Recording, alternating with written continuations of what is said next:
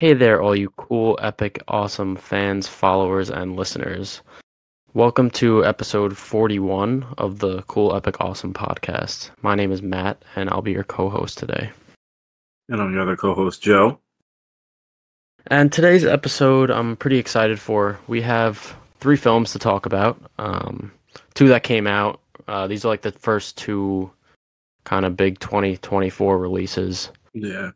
Which is the Mean Girls musical and the Beekeeper, which is David Ayer's original action film starring Jason Statham.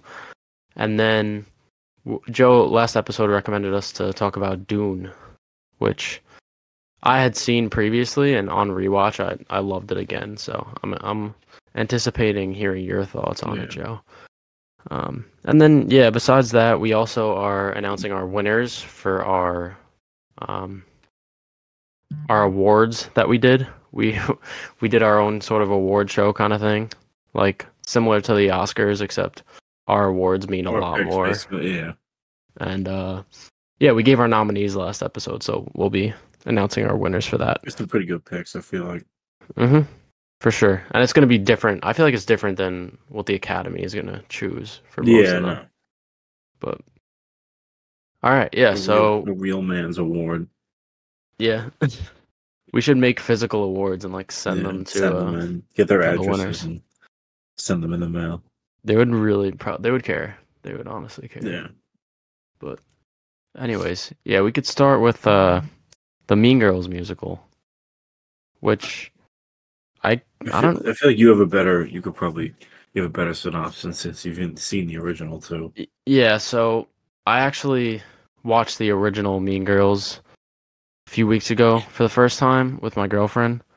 And the story for the musical is basically the same, but I had that understanding of like knowing what the original was going into this, so I think that definitely helped. But the story basically follows a girl named Katie who she lived in Australia, I think it was, and then or no, Africa. It was Africa, sorry. And then she moves into Ohio, maybe? I forget where, somewhere in the US, in the Midwest. And she goes to a high school, and it's her sort of interacting with, high school life in America, and she ends up joining this group of popular girls called the Plastics, and then it basically follows her journey through there. And I actually really liked the original. I ended up giving it like an 8 out of 10. I thought it was pretty great. It was funny. It was iconic. I didn't know you rated it that high. Yeah, like the lines that were said, like Wednesdays we wear pink, and like you're never gonna make fetch happen. Like I've heard people talk about those lines like as I was growing up and stuff, like girls that I knew, and it was just like iconic for the time that it came out. But I did not really like this musical. I think that each cast member of all of the Plastics, like all the cast members, are a significant downgrade from their previous counterparts. That could just be me, like preferring that classic. Honestly, like not that I'm a big fan of the movie, but I thought the Plastics were kind of the highlight of the movie. I mean, they weren't bad, but I saw on TikTok someone was doing like a scene comparison between the original Mean Girls and this one, and it's Rachel McAdams is like so much better as Regina George than Renee Rapp is. Mm-hmm. And I don't know anything else, Renee Rapp? I think she's a singer, and she played Regina in the Broadway. Yeah, like because our sister's a big Broadway, like she's really into Broadway, and she knew who she was like before the movie came out. Yeah, I wasn't familiar with her. Yeah, neither and she's a fine actress, but she's no Rachel McAdams. Like, no, I don't know. I mean, I thought honestly, I enjoyed her part the most out of the movie. Yeah, I still thought she was good, but like again, when I just knowing that I just watched that first one. Yeah, that's fair. I still haven't seen the first one, so I think you would like it a lot better. Then going from that to this, I was kind of like, okay. Yeah. And honestly, the musical aspects, did they like bother you really? Or no, I just feel like I don't know. It wasn't really the musical aspects. I just feel like the pacing was just so like I don't know, off, and the editing as well. I mean, Yeah, even you pointed that out too. yeah.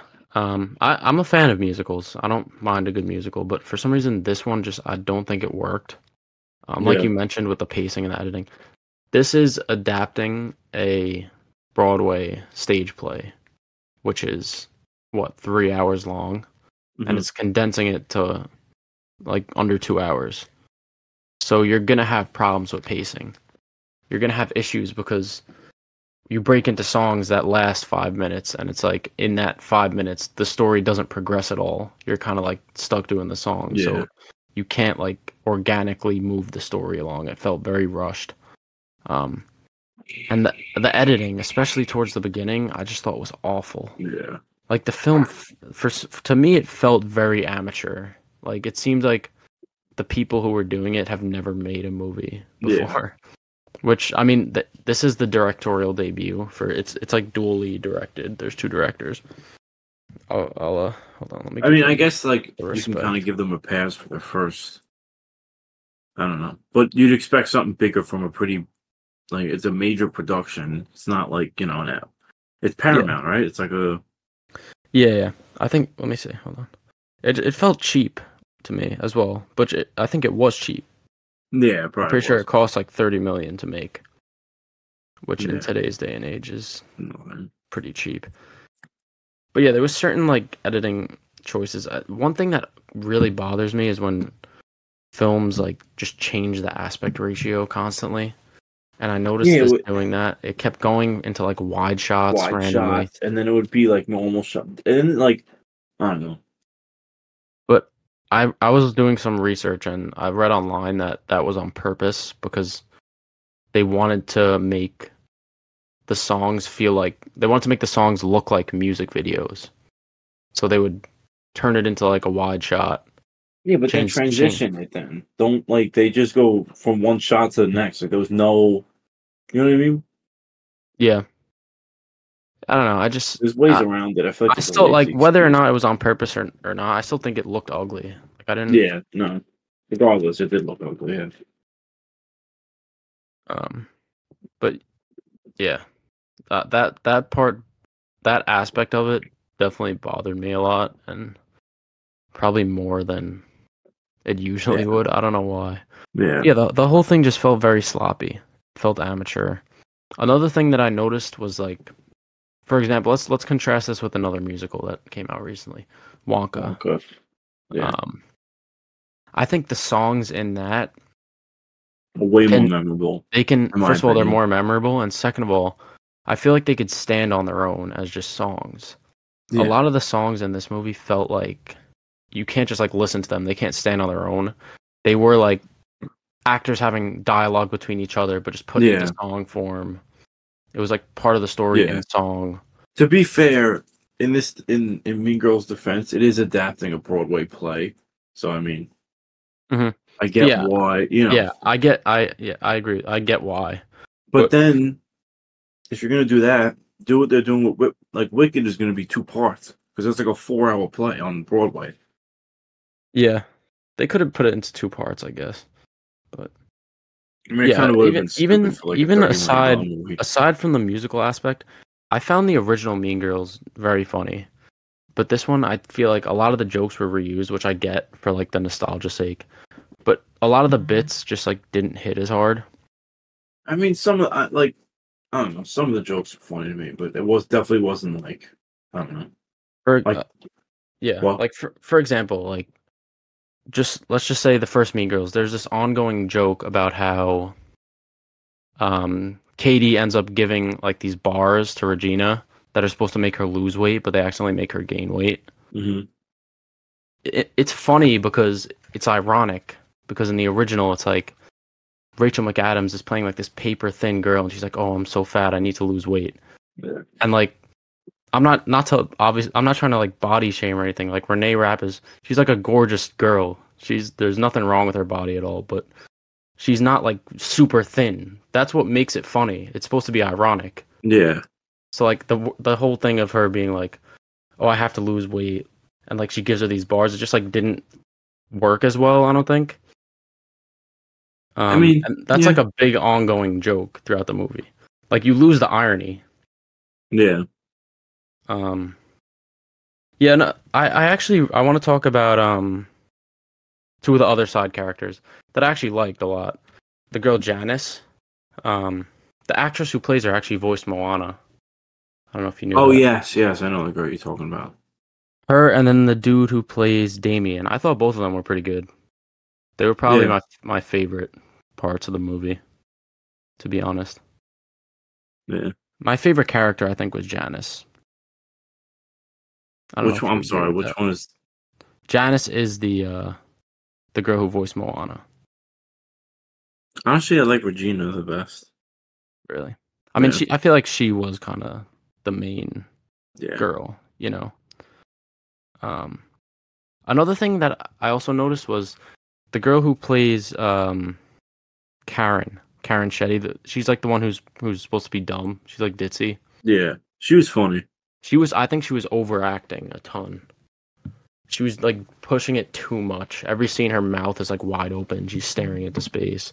but I When if feel like you, that was like kind of the point of the character. She was I know, supposed to but be. if you compare it to the original, um, that role Oh, is yeah, played by Amanda Seyfried, and she has plays the same character where she's ditzy. She's supposed to be a little dumb, but her performance was like a bit more nuanced. It wasn't just like, oh, look at her, like she's staring at the sky with her mouth open and stuff. yeah, It was just, I don't know. I think the girl in this one was overacting a bit, and it kind of was distracting. yeah. To be fair, Um, I'm not familiar with that actress though. She seems like she's pretty new. yeah. Avantika, her name is.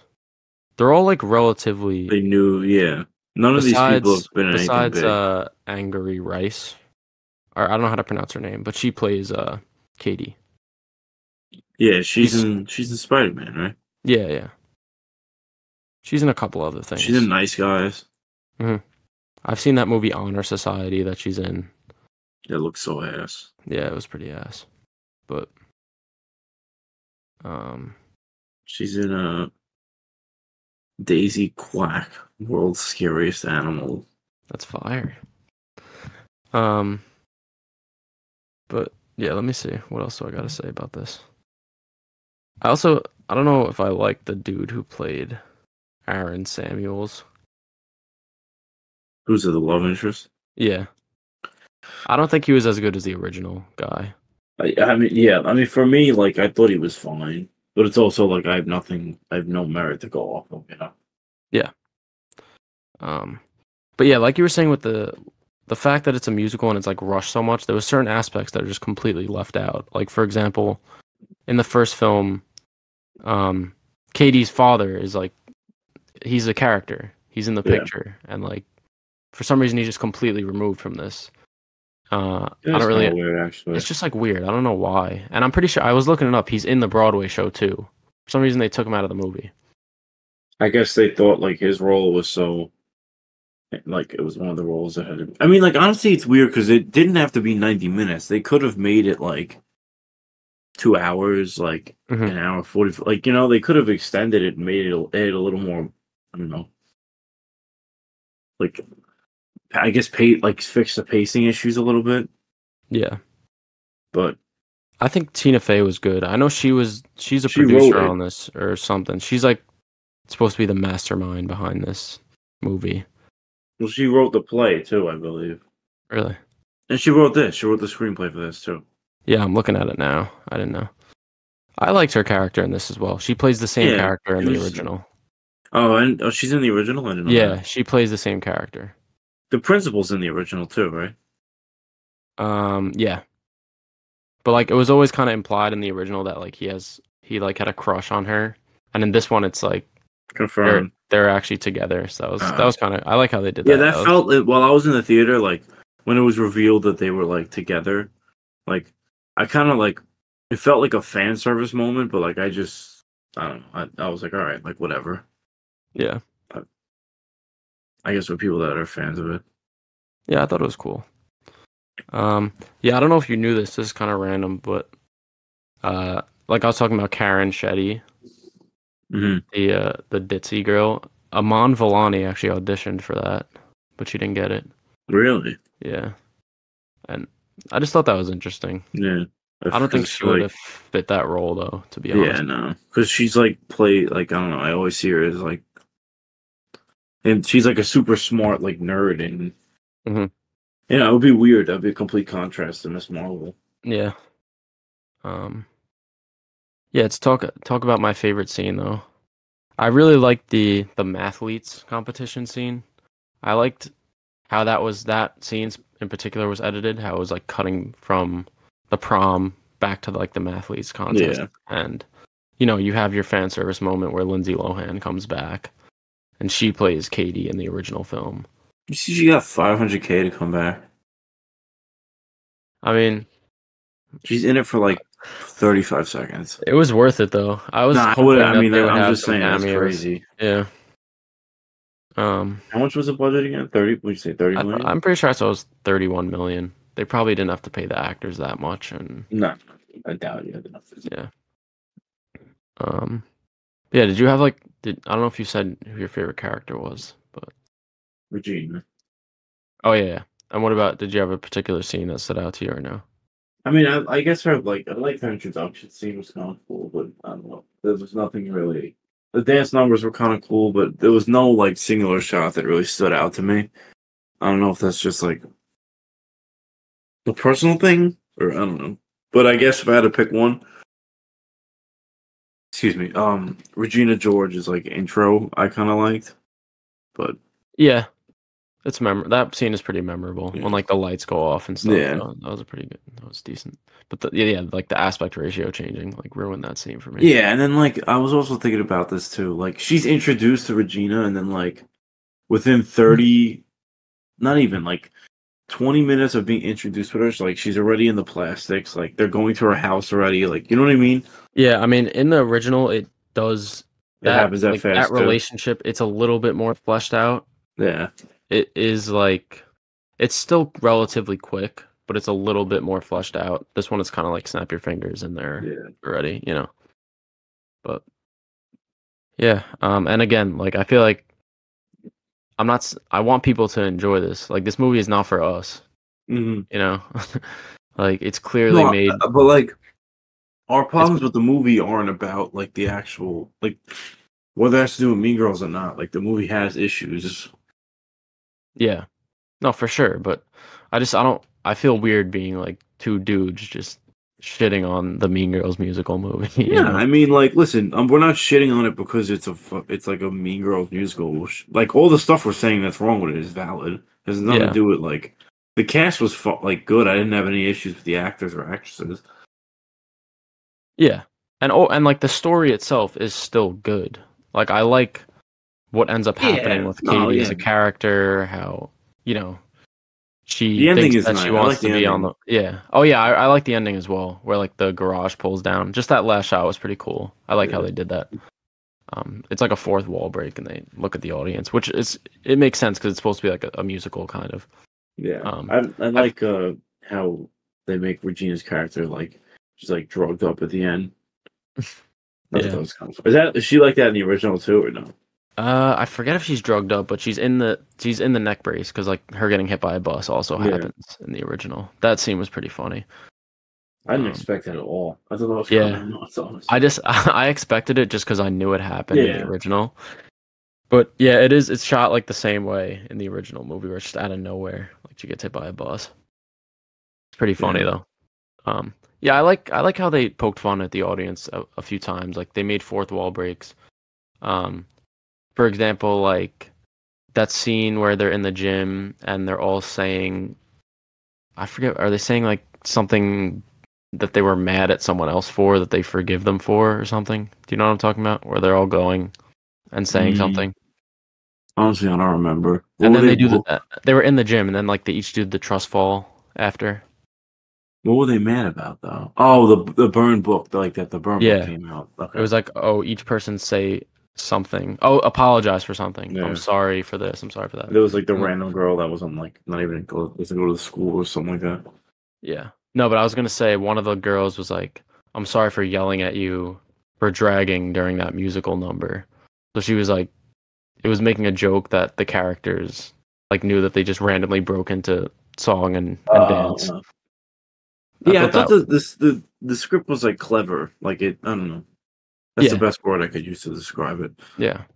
Like I don't hate the movie. There are things that I liked about it, but Yeah, but it's I can definitely just has. it just wasn't for me, you know. Yeah, But if you want to get to ratings, yeah. So I gave it a 2.5 star, 5 out of 10. Um, the more I was talking about it, I feel like maybe I should give it a little bit lower, but I enjoyed it for what it was. There were just certain like recurring things that were bothering me throughout that kind of ruined the movie for me. I think that the third act was definitely the best, and if it didn't yeah, the turn third itself act saved it a around, lot. Yeah, I would have liked it a lot less. So yeah. And then I gave it a 2 out of 5, 4 out of 10. I don't know. There's a lot I don't like with this movie, and I mean, I don't even enjoy even the music isn't super memorable to me. Like I remember way more songs from Wonka than I do from this. yeah, I was gonna say, like the music is not the only song that has been like at least a little bit stuck in my head was the Regina George song. Not even that. The only one was the math one. I don't even remember that one Like at the all. stupid with it's like stupid with love when she first Yeah, meets that dude. yeah. That was the No, only one that really like stuck out to me. Then every other one yeah, the only one I could really remember is the My Name is Regina George one, and I think the only reason why I remember that is because she sang because it twice. twice. Yeah. But yeah, Damn. I mean, I feel like everyone involved had a good time, and it's inoffensive. It's just like a harmless Yeah. musical, No. you know. So Definitely felt like it belonged straight to streaming though. yeah, it originally was planned, Oh word. yeah, for Paramount Plus, but it got changed to theatrical, and I think that was a good Oh. decision by them. I'm pretty sure it already made back Okay. its That budget and honestly then that some. makes a little more sense. Yeah, Why there's so like less. Like you, I don't know. I feel like it's not made with. yeah, it's not like theatrical, really. Yeah. I don't know how to I feel explain like it. you could watch it on your like 30-inch TV in your house and not lose anything. Yeah. So, all right. But Uh, yeah. yeah, that's really it. To move on though, we could move on to our second movie, which we saw in theaters, which was The Beekeeper. I mentioned earlier, it's directed by David Ayer, who you guys probably know from directing Suicide Squad from 2016, which is probably one of the worst movies ever made in the And public. then yeah. I mean, to be fair, it wasn't really his like vision of the movie, Hmm. but anyway, Yeah, but yeah, it's basically to go through the plot. It's similar to John Wick, which for those of you who don't know, like the John Wick movies is it's a retired assassin who his dog gets killed, so he comes out of retirement to like get revenge. This is like he's this retired like Beekeeper. secret service kind of guy where there's this society It's of called these yeah. It's like super elite soldiers called beekeepers that he's retired and he's like literally tending to bees. And then this woman that he takes care of. It's a little bit more complicated actually now that I'm saying it out loud. yeah. So So this you could go because like so yeah. like I'll just explain the plot like as it goes like through the Mhm. progression of the. So it starts off. You meet this guy. He's a beekeeper, like legit beekeeper, and he just and he rents like space from this woman, but like he's friendly with her. And then one day, like the woman ends up like getting scammed and losing all her money, and like because of this, she ends up killing herself because she's like so like she thinks she's broke. And then like he was supposed to have dinner at her house that night, and he goes there, and like he sees his daughter there, her daughter there, and then like her daughter is like, "What are you doing here?" And then like he just kind of explains like that he's gonna go after these people, and that's basically like the course of the movie is you're following him like going after these people scamming old with people's money basically, and he just Yeah. literally he just John Wicks his way through the entire company essentially. Yeah, and I really liked the movie. I was Yeah, surprised because I had no expectations pretty much going in. I'm a fan of Jason Statham. I think he's good for what he does. He's just that straight man action hero. Not the greatest actor, but I love how he delivers his corny lines in this movie, especially all the ones that have to do with Yeah, bees, where he's like, the hive, we gotta protect the like the hive. hive. Yeah, And there was so many like funny lines that made me chuckle, just of him like being completely serious yeah. and being like, "Oh, this is what you get when you kick the hornet's nest." Like so many bee Oh, yeah, puns. just so many bee puns. But yeah, I was saying it's similar to John Wick because it's like a retired guy comes out to get revenge, and I also think it was really smart the way that they set up the story with him going after these people that run call centers to scam the elderly. Because Yeah, that instantly makes him such a lovable character because everyone yeah. hates those Hates people. people. Yeah, Like and it's the such an easy villains. target, The villains are like so over the top, like mustache twirlingly evil. Like that's like hype that they're stealing from old people and shit. Like it's like in the first scene, excuse me, that you're introduced to the he's not the main person in the company, but he's like a I guess one like a He's like one of the leaders of one of the call centers. yeah, and he's like dead ass like I don't know like Yeah, they're like it's something out of the Wolf of Wall Street. yeah He's teaching his people how he's like, "Oh, I got this lady on the line. Here's how you reel her in." And he's showing all these people how to scam this woman. He's like, "Oh, you got to give me your password to your bank account, whatever." And the lady doesn't know any better, so. But just it was so absurd the way that they yeah. handled that situation. And I like how the film embraced how stupid it was. It didn't try Oh to be yeah, no, serious. it knows what type of movie it is. It doesn't shy away from that. Yeah, and I thought like for example, there's one part where the beekeeper gets surrounded by like 6 US Army like SWAT officers and he just destroys all of them and like without even having a gun. He has like a pistol What maybe. does he say to them? He walks up to them first, and what does he says something like mad. He's like, "Oh, like I'm looking for like this person. Are they in this building?" And the guy's just like, "Who the fuck are you?" And then he says Yeah. some beat pun, and it just like beats the shit out of Yeah, six like armed SWAT man. it clearly makes no sense, but Yeah, I just love how they're making him sort of this untouchable, insane action hero. There yeah, was a couple great fight scenes throughout. There's the one in the barn when they come after him, where he like yeah. picks off all the guys one by one. The Um, fight with that like bounty hunter dude who killed he killed a bee and he lost his leg. A beekeeper, he lost his leg.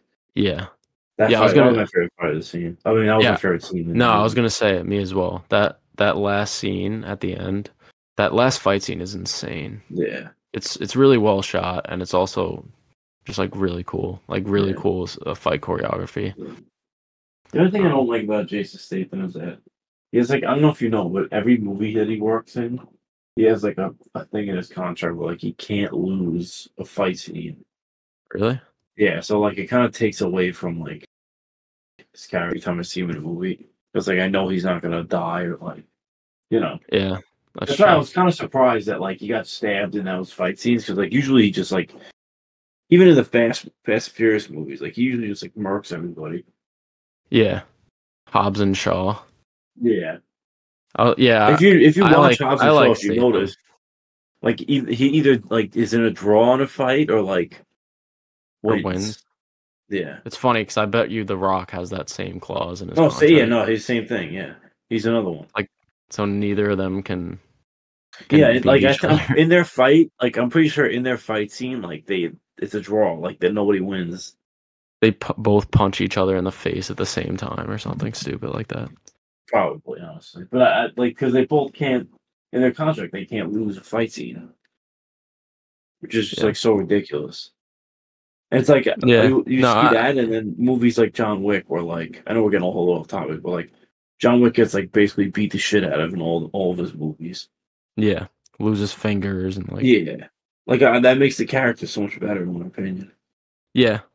No, I didn't know that, but uh, you're right. That does take away from some of the weight when you know, like he literally can't lose.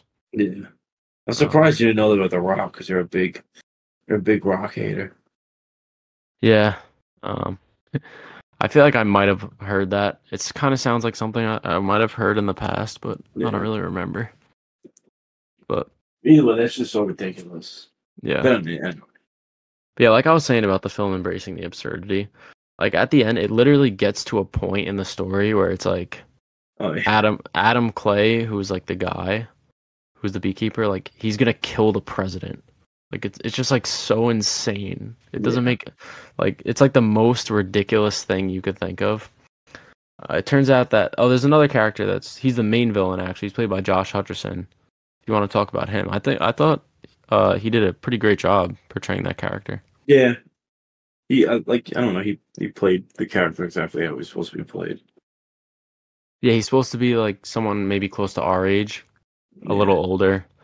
He's obsessed with he basically grew in like was born into money because of I guess his mom or no, the father, right? From the Father father. did like something. I don't know what they did.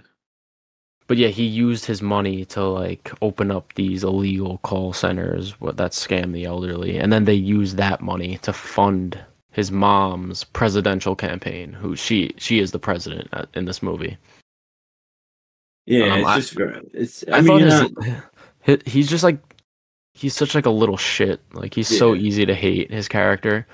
I like his line when he was talking to that lady at the end at the party, and he's like trying to chat her up, and he's talking about, oh yeah, you got to look into like these NFTs. They're really on the rise. It's like something so stupid Yeah. like that. Like those are the type of people that just get made fun of Yeah. by me. Um, but yeah, I think he did well. I've never seen him Yeah. play a villain. He I know said he he's after this he kind of wants to play more villains. yeah, it was cool, and I like what they did with his character. He gets shot in the head at the end. Yeah. That was a very satisfying scene.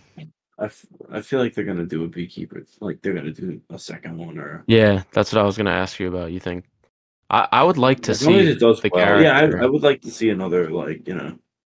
You know who I also like the two detectives as well. Yeah, I I don't. enjoyed. I don't I know who wasn't. that girl was. Yeah, I'm gonna. Her name is Emmy Raver Lampman. I'm definitely mispronouncing that, but let's see. She began her career working in musical theater, performed in various Broadway and national touring productions, She's in such the as Beekeeper. Jekyll and Hyde, Wicked, and Hamilton. Oh, she's from the Umbrella Academy as well, apparently. Okay. Let me see She what was else pretty she's great. in. I liked her. Like, I haven't really seen her anything else. I also liked the dude. Bobby Nadiri is the actor's name. I'm also not familiar with him. She's in Argo. She is? Yeah. I don't think she is, dude. No, he is. Oh. I've never seen Argo, but yeah, I like both of those characters. Um, I don't know. Yeah. I just feel No. like it was a stupid, fun action movie. Yeah, It it knew knew what it was. exactly, It knew exactly what it was. Yeah. and it was entertaining all throughout. Yeah. It never tried to take itself too serious. Yeah. There I was thought it funny was like dialogue and too much a little bit of a riff on John Wick. Like with the hive and like the people with the call center and stuff. yeah, Like, all it's right, like definitely derivative of yeah. that.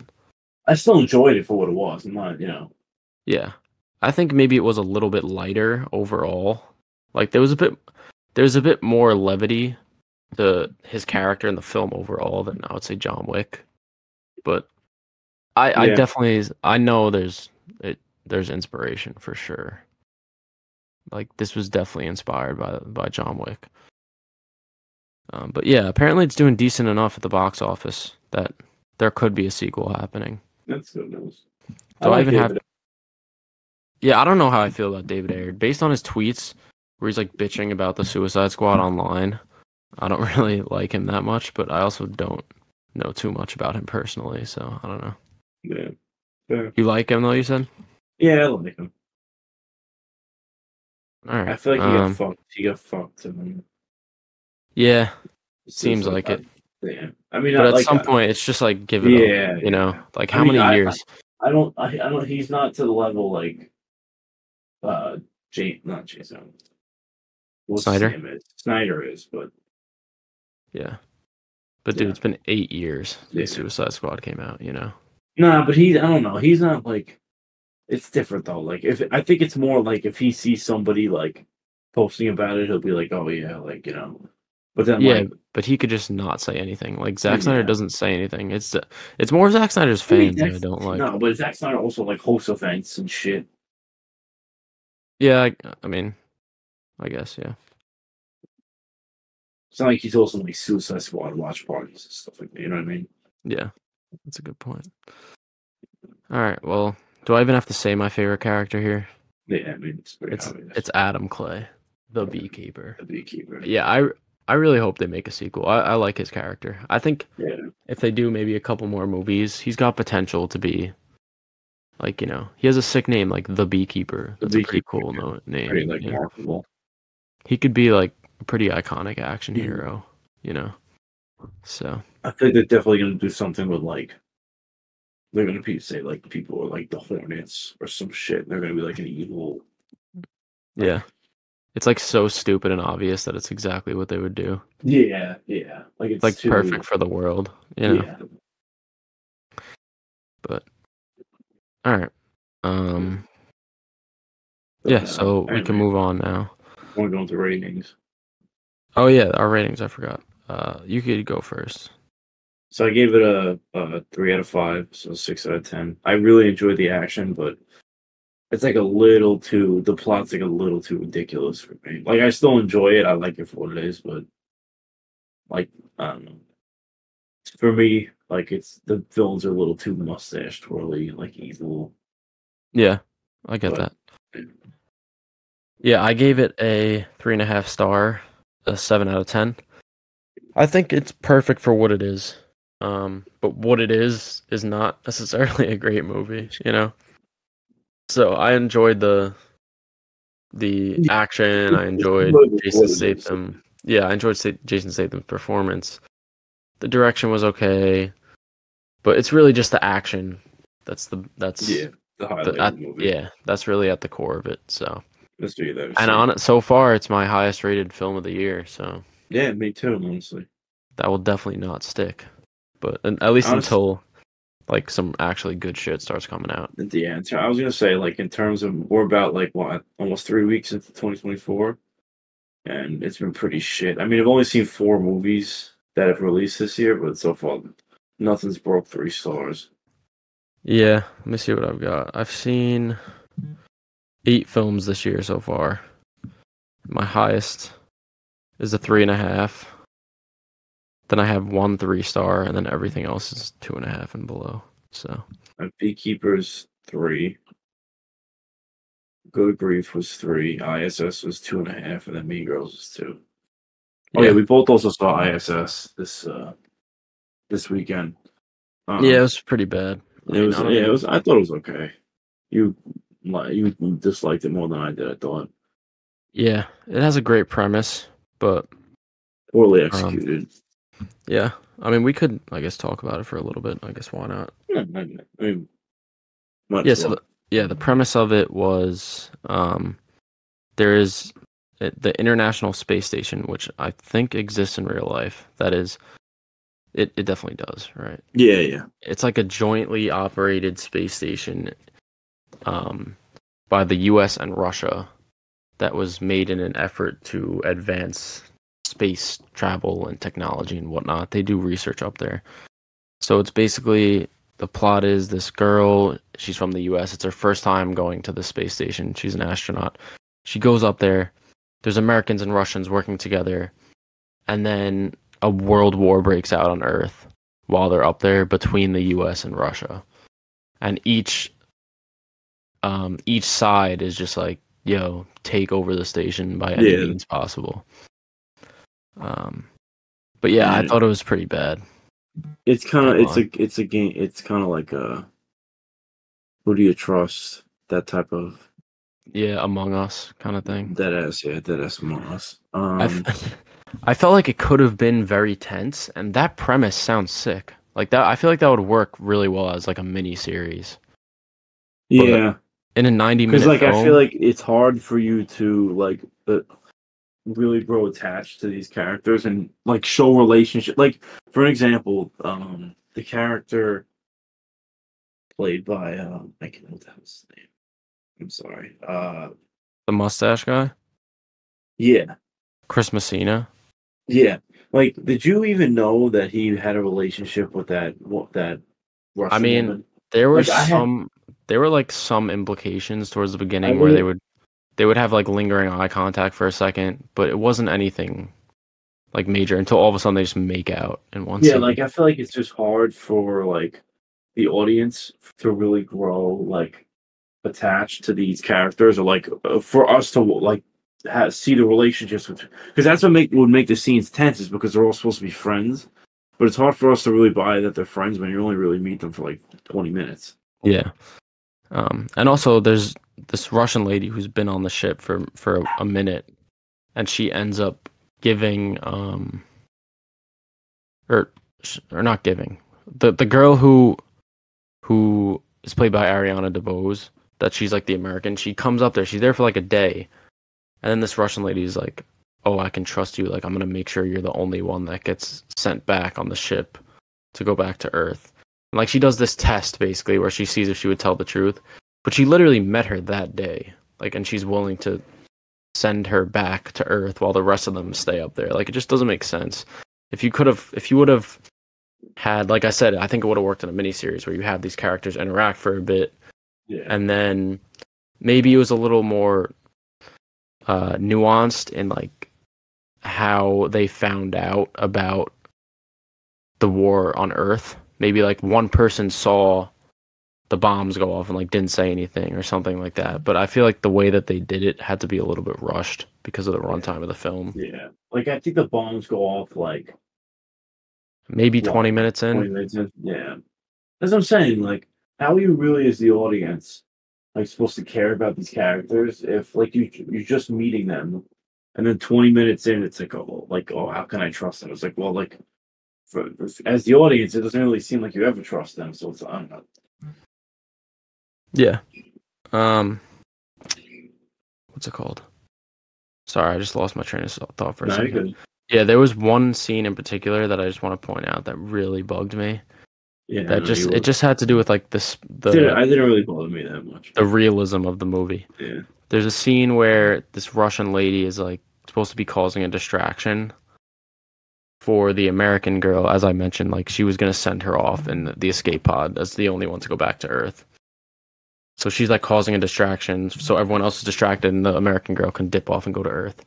And while she's doing this, the other American dude doesn't realize that it's just like a show, and he like comes behind her and like hits her with something. But they're in zero gravity, so there's no weight to anything. Like he hits her with like a trash can or something. I mean, it's still a metal like. But there's there's no gravity. There's no like weight to anything. It's like even if he swung mad hard, he said that he cracked her skull with it and like destroyed her brain. Like that makes Nah, no listen, I'm not. sense. Listen, yeah, It I'm doesn't not make like. any sense. And I thought the effects in general, Yeah, the blood especially was pretty ass. the Yeah, blood looked fake. and Like we even noticed there was a scene where like, uh, these two people are fighting, and one of them gets like drilled, like it's like a power drill, and like sticks it in his stomach. And like in the next scene, like they're just like floating there. There's just like no blood on his white shirt. There's like no yeah, blood whatsoever. Like just yeah. And even the scenes in space where Chris Messina's character is up there, they look like shit. Especially we just watched A Space Odyssey yeah, that came out in 1968, and the space scenes look better in that than this. yeah, Like there's no excuse. I just don't understand. But yeah, I don't know. This one was it was really easy for me to hate. yeah. I gave it a 1.5 star. Like I just there Damn, was so I much. give it. I gave it 2.5. I It never was would have thought bro. about that. It like hurt me. Like I'd really I. It wasn't like oh I thought it was whatever. Like I actively disliked it. Nah, I thought it was like. I get that I'm nitpicking, but there were certain things that just pissed me off about it. So, I get it. I get it. but Anyway, All right. going off the movie news. Yeah. Oh no. Before we do that, you wanna actually before we do anything, I just want to remind you, Joe. You at the end of this episode, you're gonna have to recommend a list for the next episode because Okay. I'm recommending a movie. So I'm just start thinking about it now. Right. But yeah, so this week we don't have a list because, like I mentioned before, we're gonna announce our winners Yeah. for our For cool, epic, awesome awards. awards. First ever. Yep. And we'll post all the winners on Instagram after this too. So, should we start with Best Picture or Yeah, we can start with Best Picture. get it out of the way? Yeah.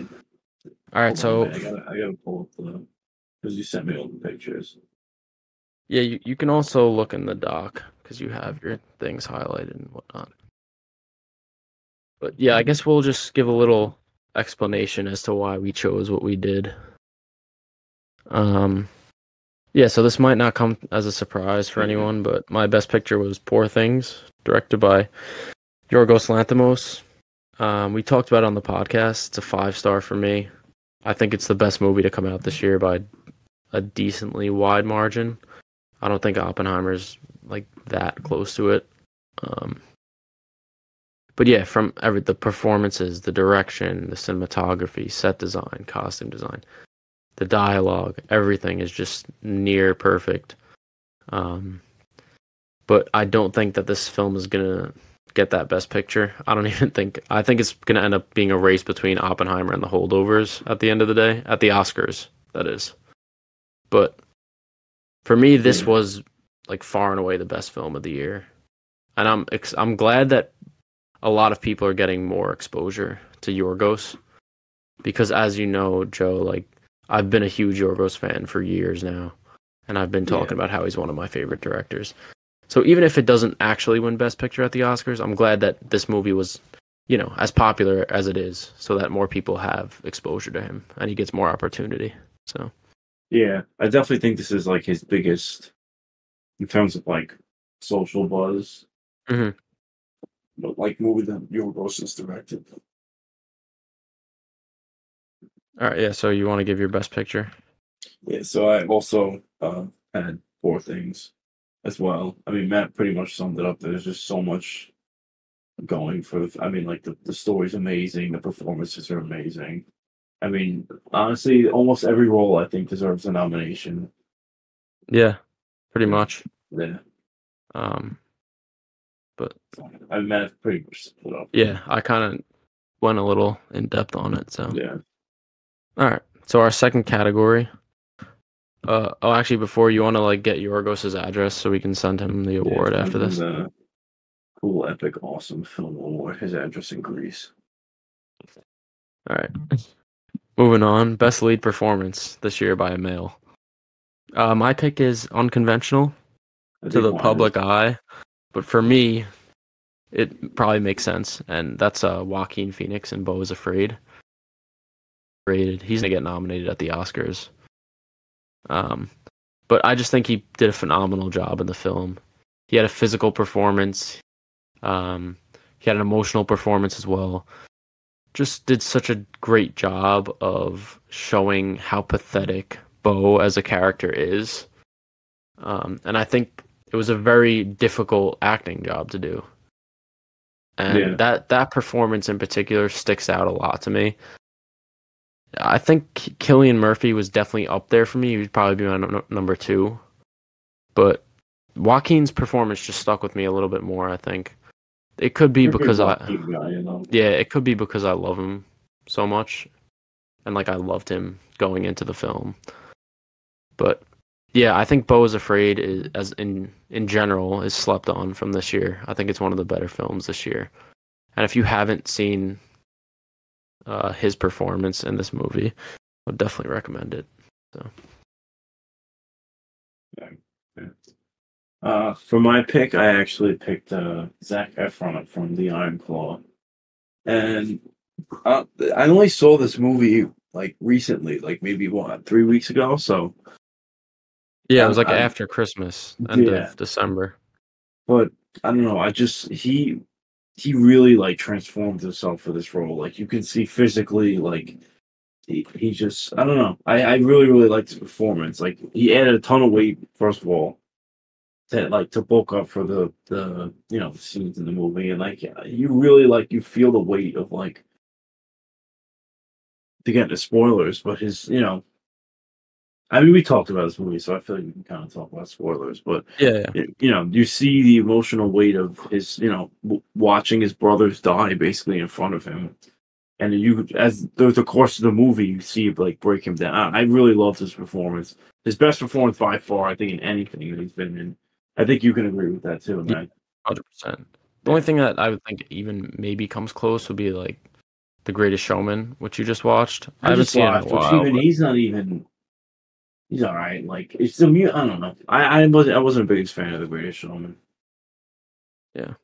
but But there's like a slim chance he gets nominated, but I doubt nah, it. I doubt it. There's a bigger chance though. I think he does than Joaquin does. Yeah, I would say so. Yeah. But all right, On moving to the on. next one. Yeah. Yeah, best lead performance from a female. This is a pretty safe pick, I would say, but Emma Stone from Poor Things. I think she easily gave the best performance of the year, either male or female. It was such a difficult role to do because she had to act as like a child's brain within an adult's body, which again is another like it was a physical performance as well. Like she had to make her character walk and talk as like a child would, just in her adult body. I thought she was Yeah. funny and she was very likable and charming in the role. I don't know if she's gonna win this. It's probably gonna at the Oscars. It'll go between her and what's her face? Lily Like, Gladstone. yeah, Lily Gladstone. Sorry, but hopefully she gets her flowers. So Yeah, I mean, I don't know. I think maybe I'm not biased, but I feel like she's like it's pretty clear she's the winner, like by a pretty large margin. yeah, I don't think like I really don't think it should even be a competition. No, I agree. I do. I mean, I didn't give my pick, but obviously it's Emma Stone and Poor Things. Um, I mean, Matt, he summed it up again. That's not really much I could say, Yeah, but again, I think in terms of the other performances, if for the female lead, like I don't think there's anyone close, in my opinion. yeah. Like, They no don't, disrespect to Lily Glad, like she does a really great performance, but I just think it. I don't know, Matt. yeah, You can attest to it. I think. yeah. No, I don't really think it should be close, but we'll see. I have a feeling that they're gonna give it to Gladstone, and I think like when I we don't look know. back at this year, it's I gonna mean, poor age her. very poorly because when I mean, people really, a lot of like I saw like the last two, like not last two, but a couple of the lead performances. Like looking back, like the Bohemian Rhapsody guy, he got the Mhm. best performance. Like that was a pretty bad pick. Yeah. I mean, I haven't seen the film to be fair, but basically everyone that all judging by the other performances that year Yeah, that were nominated and the fact that he won, I think that year maybe I think Bradley Cooper probably should have won for Star Is Born, but yeah, I also haven't seen Bohemian Rhapsody. But I think that's like one of the ones in particular that people are like, yeah, that was a pretty bad pick. I think if yeah. Gladstone wins, it might get looked back on the same. So. You could. But all right. Now to move on to supporting performances. So the best supporting performance by a male, my choice was again from Poor Things, Mark Ruffalo. Um, I loved his character. It was different than most of the characters that he usually plays. I thought he was very funny, and he really like transformed himself into that character for the role. Um, yeah, I don't know. I just think like to me, his performance stuck out a little bit more than Robert Downey Jr., who would be my second choice. I think he's probably going to end up winning the Oscar, RDJ.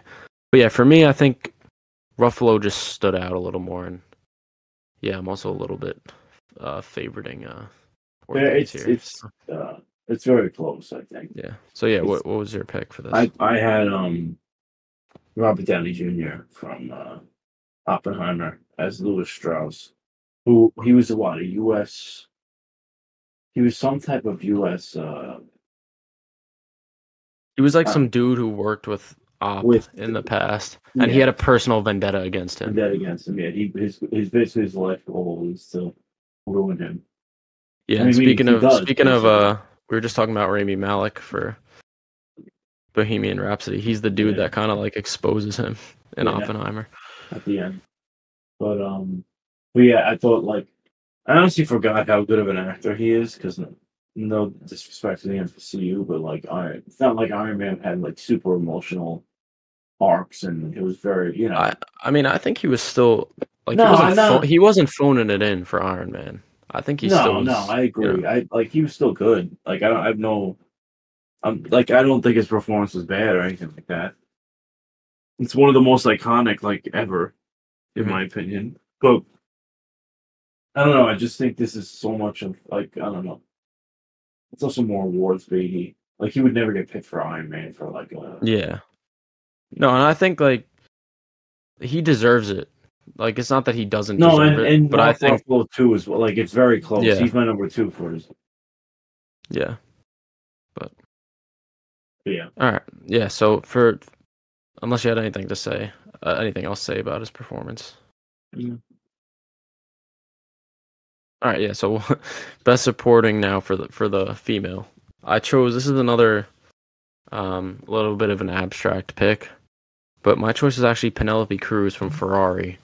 Now, I'm not sure if you saw Ferrari, Joe, but she I haven't plays uh his wife. his wife, and she's dealing with all this shit because he has affair. It's Enzo Ferrari, played by Adam Driver. Yeah. He has like an affair with another woman where he basically has a second family, and she kind of has to like deal with all the ramifications of that. She does a great job of showing how like down bad the character is. And her scenes where she has these monologues where she's going off and yelling at him were just so powerful, and she put on such a great performance. And I think it's going to get really overlooked by the Oscars, which is kind of sad, and just overlooked by the general public. I haven't heard anyone talking about her performance really, Yeah. but I think she was the best supporting actress from this year. But I mean I haven't seen Ferrari yet, but yeah, I'm sure you will, and I think you'll agree that it's a great performance. I don't know if she'll be your pick, but yeah. So who'd you um have? I had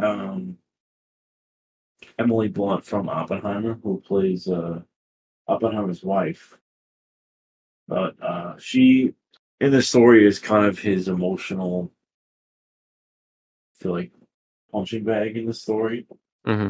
in my opinion. And she just I don't know, she just does such a great job. And Yeah, she she was great. Yeah, I thought she was great as well. and especially the scenes with her like finding out about the affair and stuff. And I don't know, I just thought she was fantastic. Her like raising the kids by herself and like the role that like if affected that character. I thought she Yeah, portrayed that really well. and you see her from like when they first meet all the way up until the trial at the end, where Yeah, her character decides to defend him, even though he put her through all this shit. She yeah, like knew that he genuinely like was innocent. So yeah. yeah, I agree. I think she did a great job as well. Although I think at the Oscars, probably Divine Joy Randolph from The Holdovers is going to end up Yeah, winning. yeah, that's pretty much. I haven't seen all those, but All right, best breakout performance. To me, this was pretty easily Charles Melton from May December. Um, it was an actor that I didn't know at all, but apparently he's from Riverdale, which is kind of like popcorn serialized TV. It's like stupid and teenagers watch it. But he put on such a great performance in May December. He did such a great job of showing the innocence of his character, where you can see yeah, him in real time starting to realize, like, wait, did I is get it, taken advantage of? yeah, And even like just the way he acts in the movie, you can tell that he just feels like a kid. Like he still feels like a boy. yeah. I There's think this without his performance, the film would not work as well. So no, there's a scene. I mean, like he's not my pick, but he was in my contention. But there's a scene specifically. I remember when he smokes with someone on the roof, and like he's talking to his yeah, son, yeah. and he's just like he starts getting paranoid, and he's just like, oh, like I just want like what's best for you, and like he starts getting all like freaked out. I don't know. I thought that I was was crying. Yeah. yeah. I like that scene a All lot. of his scenes, and there was like something about him where he just felt so cold and like disassociated, Yeah, and you could tell like he was put through some sort of trauma. yeah. And And then like I like said, without his performance, I don't think the film would have worked at no, all. no. I think and like, yeah, his performance also elevates Natalie Portman and what's her name? Julian Moore. Yeah, Julian Moore's performance as well. All right, what do you But got then? anyway, I had Archie. I don't know how to say his name. I'm definitely butchering I think Madekwu I think it's like Archie Madekwe, maybe Madekwi, Something like that. I don't know. which he was the leading Gran Turismo, which he was great in. But he also was in Saltburn, which I really enjoyed as well. His performance.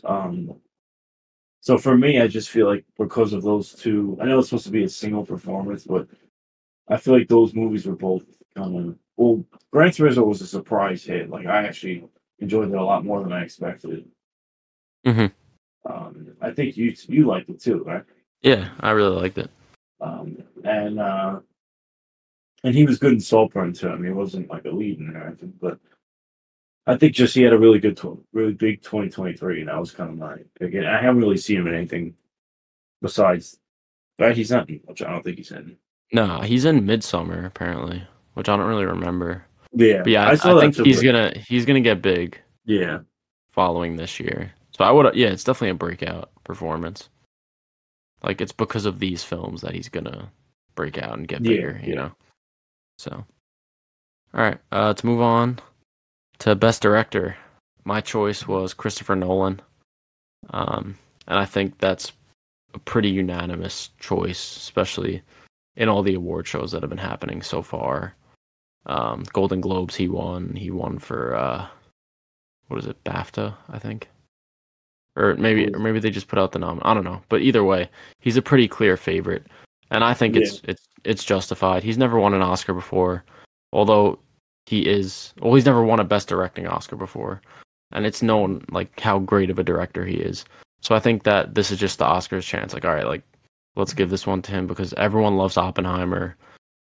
I'm not just saying like, oh, they're just giving it to him. Like he did a great job directing that movie too. yeah. It's not Um, like they're just handing him the Oscar. Like it's you know what I mean. yeah, it just seems like a very safe pick, and I agree. it's justified. So, I think he is gonna win, but it isn't my pick. I actually had Greta Gerwig for Barbie. I just in terms of like like a directorial, because I don't know. I just feel like Oppenheimer, Oppenheimer, as much as it's an amazing movie. It's also like it's an adaptation of isn't it? It's from a book, right? um, what This book he Oppenheimer? based it off of. Yeah. It's based off a book. American Prometheus is That called. yeah, that was it. That was the cinema. Like this is like an original like kind of I don't know. This is all besides the IP of Barbie, like the entire story and the direction of the movie is all original. Like I don't know. So for me, I don't know. That's hmm why that was my pick. I know it's not All right. like Yeah, no, I mean, I still think Greta did a great job, and her style is definitely like on the film a lot. You know. yeah that's what I mean more in terms of like her. I feel like her style is more like implemented in this movie than as opposed to Christopher Nolan's style on Oppenheimer. Yeah, that's If fair. that makes sense. That's fair. Yeah. All right. Then for best screenplay, I had The Past Lives screenplay from Celine Song. Um, I just think that this film was very well written, and I think that the writing and dialogue was able to shine more because of how like tame and dialogue heavy the story is. It's kind of Mhm. just like scenes of people conversing with each other, and there are so many specific lines throughout the movie that I remember sticking with me. And one in particular was at the end when the three of them are conversing at the bar, Opening and scene. no, it's the opening scene, but then when they revisit it at the end, Oh, when the her like long lost lover says to her like, I didn't know it would hurt this much. to To like your like your husband. husband. And, That was such a well-written piece of yeah. dialogue. Like it perfectly encapsulates like that story because there's nothing like he can't hate the husband. There's nothing wrong with the husband, but it's just No, like yeah, the only reason why she chose him was because he wasn't around, you know. yeah, So it's just like such a heartbreaking story, and I think the way that the dialogue was written and the way that the story unfolded overall just made it so amazing. And yeah. I think, in my opinion, it's pretty easily the best screenplay, but I don't know how it'll do with the Oscars. I agree. I also had this pick as well. And all the ones that we picked, Matt kind of summed up for me. But again, yeah, the dialogue. And one thing I also think that people don't talk about the dialogue is the movie's written in two languages. I'd say a third of the dialogue's in Korean, probably, right? Yeah, I would say maybe even Which I, half, honestly. yeah, which I credit to. I mean, she wrote it too, I believe, right? Yeah, Credit to her because I feel like that makes it even more impressive. So yeah. I Let feel me like the just double quality. check that. I'm pretty sure she wrote it. I'm like Well, 100%. she might be Or a co-writer on that. She's definitely let a me. co-writer with that. If not, I'll she say wrote it. I'll say I'm 99% sure. Let me check right now, so I'm not crediting the wrong person. Yeah, Celine songwriter. Yeah, I think also how she incorporated the idea of like Inyon, like how Yeah, that was written yeah, in. yeah, I yeah, think that was very well done. Um, yeah, and I feel like this film in particular, compared to the others, like it has such a reliance on the writing, and the writing helps to hold it up yeah. compared to like some of the others from this year. So I yeah, agree. all right. And then we have our last two categories are both kind of fun. Best horror feature was one of them. And my choice was Infinity Pool, directed by Brandon Cronenberg. Um, yeah, this is my favorite horror movie of the year. I think that it's pretty underrated.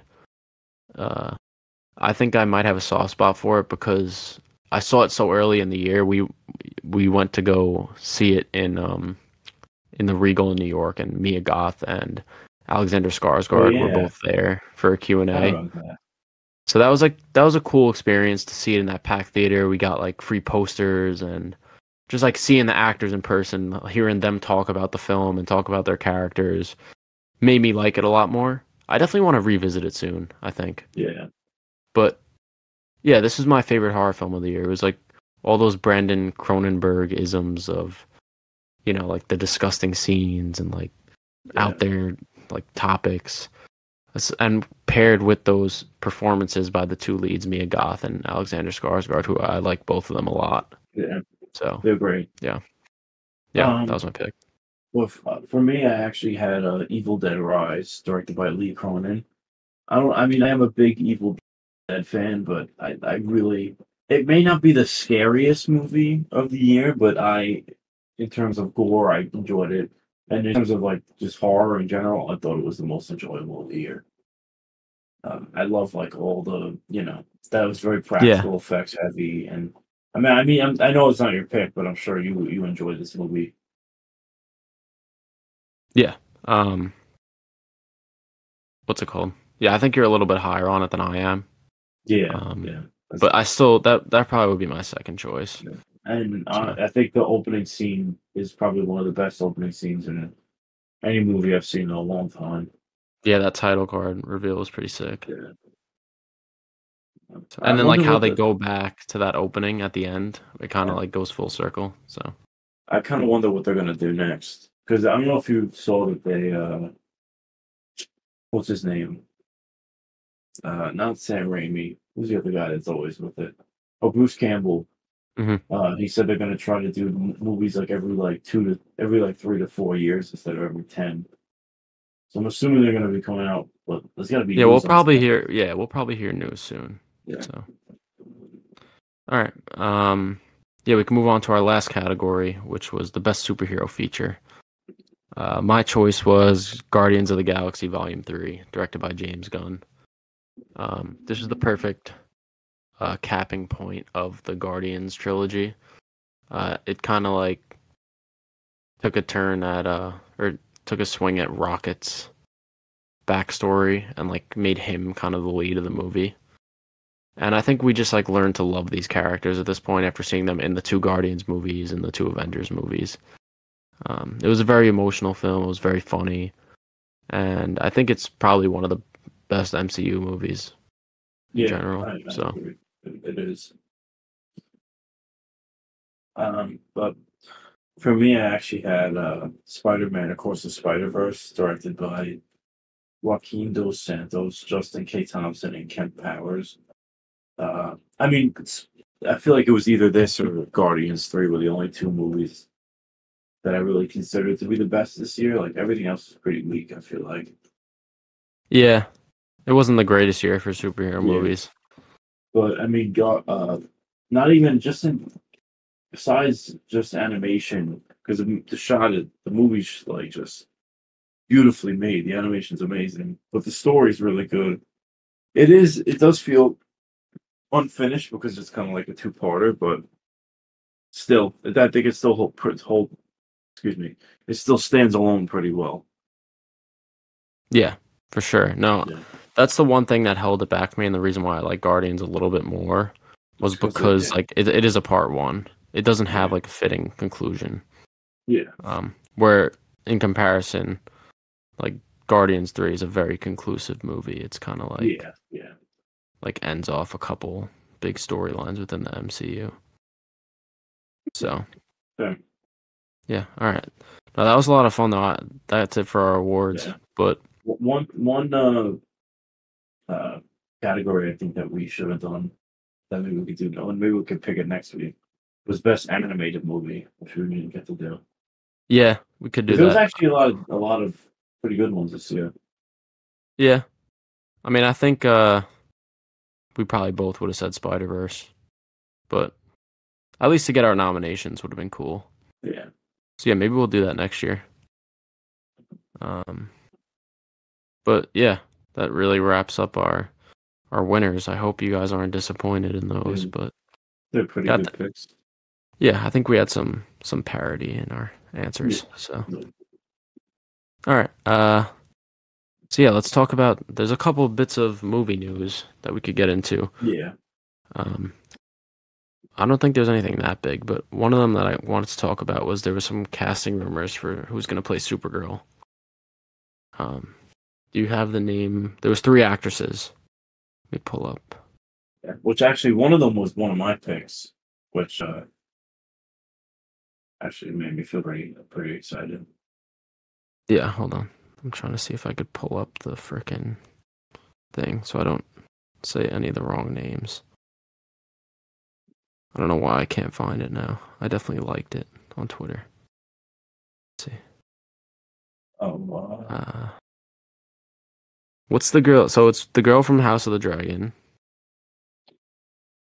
is one of them. What the fuck's her name? Millie Alec Alcluck. I don't know how to say it. That's the Okay, girl hold on. Wait. From Game of Thrones. Well, it's House of Dragon. Amelia Jones and Meg Donnelly. Those are the three Okay. girls. Yeah, I So really hope it goes to Amelia Jones. I what think is she's the she one that in?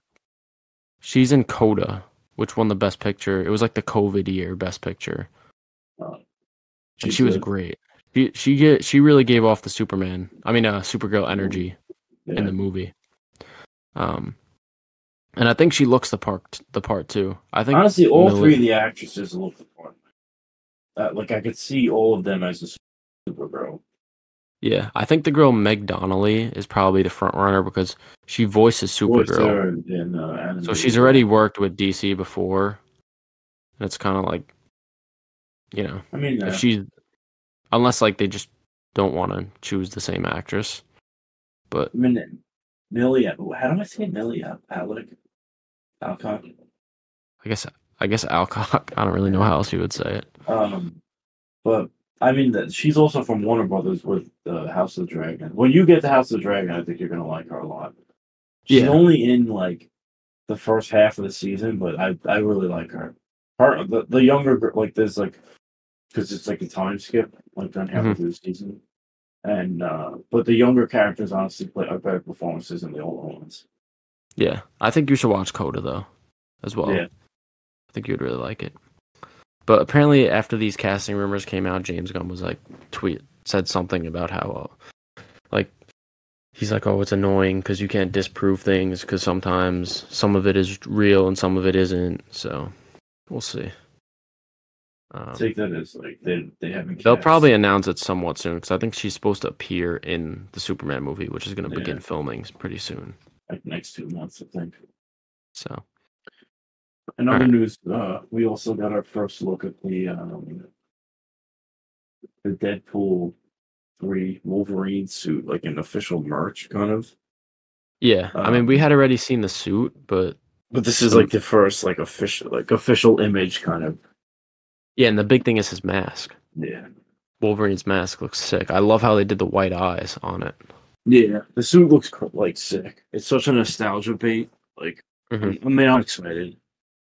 I don't know Yeah, if the movie's gonna be good, but they basically went with like the classic traditional, like let's do it exactly how it looked in the animated series and everything. I think it looks nothing wrong. perfect. I agree. I think it's needed for the character, especially seeing Hugh Jackman finally get able to. Yeah, You know what's get funny into about wear him it. is like he's because I just watched The Greatest Showman. Like he's that's like a theater kid, but like he just has to randomly get jacked and play Wolverine every couple of years. Yeah, that is pretty funny. Like I he's feel in like the yeah, he's think about not all the other stuff he's in. He's in this. I mean, he's in The Greatest Showman. He was in what is it? prisoners. Lesman. Huh? What is it? Wait, Lesman. Miz? Les Mis. I'm sorry. Yeah, I don't know what it's called, Yeah. but that's another like Yeah. Broadway musical type of Yeah, and he was just on Broadway recently, like within the past couple years. yeah. Forgot the name of So, the show, but yeah. yeah, I'm really excited for Deadpool 3. We're apparently gonna get a trailer soon, so I won't be here. I'll be in Japan when the trailer comes out. yeah, it's gonna suck. Are you gonna be here for the next episode? Now that I think about it, When is the next episode? let me see. Let me check my calendar really quick. February 4th. I work, but That's Sunday. Oh wait, no. that's Sunday. I Oh work. yeah. All right. Well, when do you leave What for is Japan? Saturday? I leave like the 6th at like 1 a.m. So technically like the 5th at night. Okay. So maybe we'll record on the Yeah, 5th. we could probably. I'm off the 5th. Okay. And then the next episode after that will probably be like delayed by a week. Because if we miss that episode, then it's going to be like Yeah, I'm gonna have to 4 or catch up 5 on weeks. movies too. Yeah. Because But I'm gonna miss the Bob Marley movie. I might be able to see, and yeah, then Madam Web, you'll Madam Web, miss. which I'm really devastated about that one. Um, what else? Whatever. I mean, we'll figure it out when the time comes. I was just. The Frankenstein movie, Lily Frank, whatever that is. That Oh, actually looks pretty good. yeah. Lisa Frankenstein. Yeah. But When does that yeah. movie? This is kind of random, but the one with Kristen Stewart and the other girl. It's like, I know it's playing at festivals right now. but it's But everything I've seen about it's been like pretty positive. yeah. Which is exciting. Yeah, we'll definitely talk about it when it comes out. But Yeah. let me think if there's any other movie news. One other small thing was David Gordon Green left the Exorcist sequel trilogy, which he directed The Exorcist Believer this year, which I liked. All the Halloween. Yeah, I liked it. He was signed on to do like a trilogy, and he left after the first film. So we'll see. We'll see what they do. I know you're a big David. What's his name? David Gordon Green. David Gordon. I'm sorry, I always but I know you like. I mean, I personally don't like the new Halloween trilogy. I think it's pretty bad. I didn't mind this Exorcist movie, but I could definitely wouldn't mind a change in director. In my opinion. I don't know if he was necessarily the problem No, with that first movie, no, but maybe you yeah, get a more when talented that news director. when that news came out, I was kind of thinking like, yeah, they're definitely shelving this. But then you reminded me that They paid They're not 500 shoving. Yeah, they million for paid like $400 the million rights. for this. They're not shoving it, dude. Yeah. So I'm sure we'll hear some news soon because they got to get these movies out. They got to get a new director. Yeah. I mean, it shouldn't be that hard to like sell the movie. I mean, it's a fucking Exorcist movie. Yeah, we'll But, see. We'll see what they do. I mean, this one honestly wasn't even that bad. It got hated on a lot more than I thought it should have. Yeah, I agree. Yeah, I wanted to talk about before we move on to Dune. I want to talk about Echo, which was a Marvel MCU limited series that dropped. They dropped all 5 episodes at once, and it's based on a character that was introduced in the Hawkeye show, who is a deaf amputee woman character who's like has Native American history, I think. Yeah. Yeah, she has Native American history. Is she? Yeah, she's Native American in the comics too, right? Yeah, yeah. And I like her. I like her No, she's a cool character. character. Yeah. I like Echo. Yeah. And I think it's really cool that the actress is actually deaf and an amputee. Oh, she is. Yeah. She is. So I think that's sick. Like, I don't know. For what it's worth, she's good in the role. Yeah. But this is no exaggeration. This is my least favorite MCU project ever. I think this is the worst MCU project that they've ever done. Any movies or TV show. Anything. I did not like it at all. I know you didn't finish it, but honestly, I really don't have plans on finishing it. as I was watching it, I was kind of just like, why was this made? Like, why did they make a whole show about Echo? She does better as a side character.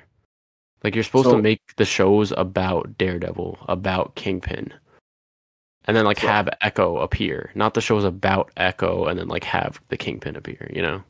I don't know if you want to, because like before this show, she's more of like a hand-to-hand combat kind of like. I mean, is she? I mean, she's like an anti-hero kind of. Mhm. But in the show, I haven't got up to it, but I just know just because the show's been out. But she gets more like what supernatural powers in this. You'll probably explain it better because you've seen it. Yeah, I still don't really understand how her powers work, but she basically like makes the symbol with her fingers and then she can go into someone's mind. And it has to do with her like tribe's ancestry or something. How does she get it? She always had it. It just kind of like gets unlocked. Oh, it gets like activated. Which I don't know. They're supposed to be doing like street level MCU. She's like a Daredevil character, and then it's going into like this Native American mythology. And this is the thing that I don't get is like we just had What If, which introduced an original Native American character. That I really liked, Makari. I think that she was a great character. I liked that episode of What If. Actually, I did watch that episode of What If, and I thought she was cool. Yeah, and if you're like, okay, we want to have like this is our Native American character, we can really delve into the history and all this stuff. Focus on Makari. Why are you introducing? And it's literally the next project after What If, and it's another Native American like I don't think it was planned to release like that. Yeah. It's just. And I'm not saying like strike, I'm not trying to say like, oh, they're only allowed to have one Native American. Like I don't mean it like that. I'm just saying like each one kind of takes away from the other instead of just focusing on one where you can fully do the character justice because they're very similar characters. Too, though, for the most part, most of the general public is not going to watch What If. Mm-hmm. Like Echo has a bigger chance of, and like I feel like they haven't even marketed like that girl that much in like the promotional stuff because I've seen her through like clips on like and from you like I heard about it from you, but she's not in like is she in the trailers? Maybe she's in like the trailers. Yeah, she is. But I don't know. But yeah, and they also said, oh, this is like the MCU's first mature content. It's TVMA, and it's just like. There was just like a couple scenes where they killed people and like had some blood and that's it. There wasn't like any, adult language or any other really adult topics. Like not how, bro, in Luke Cage, there's like the first episode, he's like blowing Jessica Jones back out in a hotel room, Like That's like mature stuff. Like that's the TV MA. This was kind of. It still felt tame. It still Yeah. felt very MCU. I mean, we'll see what happens And now. Like, I'm not saying like make the superheroes fuck each other, but I'm just saying nah, like it's some like more. that how drastic of like adult that show is compared to like this. Well, I'm assuming that Daredevil is going to be TVMA. I hope. Yeah, I think so. And Especially because like you just had Kingpin in this show, yeah, like beating the shit out of people with blood and stuff. So and also Punisher's going to be in it and stuff. Like, which just makes sense, you know. yeah, but But, all right. Yeah, that was it for movie news. There's not much. There hasn't really been a good trailer in like in months almost. I would say. are you When's the last time we sure? talked? Oh, When's the last time we? The last like good trailer was Kung Fu Panda 4, probably. yeah. Because I Hold would on. post them. Nah, I know. I Oh just like I'm trying to see like if we've missed any trailers. So no, not really.